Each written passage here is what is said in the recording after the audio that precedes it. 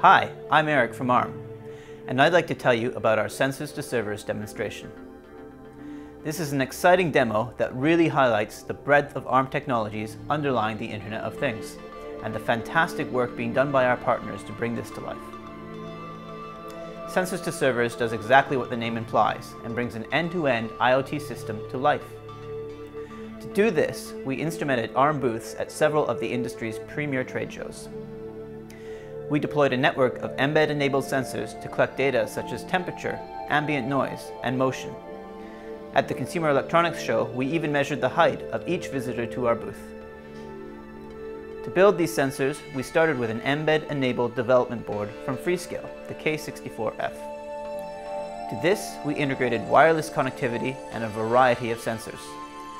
On the server side, we were particularly excited to be able to use one of the first commercially available 64-bit ARM v8 server chips, the Applied Micro X-Gene.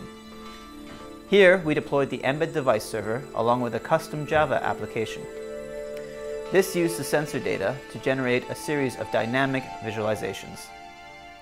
These included heat maps of booth activity so we could finally decide which demo was most popular, alongside graphs and other representations to really bring the data to life.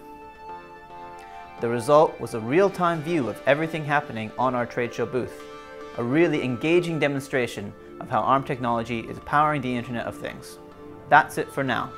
For more detailed information, please check out the accompanying blog linked below this video.